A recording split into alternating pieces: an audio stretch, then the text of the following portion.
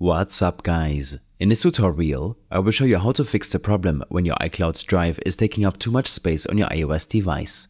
First, let's verify how much storage your iCloud drive is taking up on your device. Open up your iPhone settings app and head to the General section. Here, tap on iPhone storage. It might take a second to load your storage information, and then you can look up iCloud drive. The total size of your synced and locally stored iCloud drive should show up here. When this is done, you should prevent the iCloud drive from syncing with your iPhone. Head back to your main settings and tap on your Apple ID name. From here, tap on iCloud. You'll see the iCloud storage composition, which in my case is mostly backup files and documents from my Files app. Under Apps using iCloud, tap on iCloud Drive.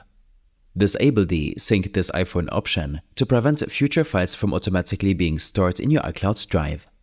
Under Apps Syncing to iCloud Drive, you can further disable some applications from storing the data automatically. The same applies to your photos, emails, passwords and backups. Tap on Show All to see all apps that you allowed access to your iCloud storage. Toggle some of these off, especially those that you don't need or take up a lot of storage. You can then close your settings and open your Files app. Here, head to Browse from the bottom left of your screen and then tap on iCloud Drive. Here, you can see files, folders and their file size.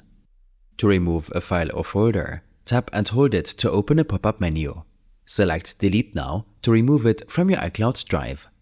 If you'd like to keep the file in a local folder without uploading it to your drive, you can also copy and paste it into the On My Phone folder before deleting it. I hope this helped you out. Leave a comment if you have any questions and see you in the next one.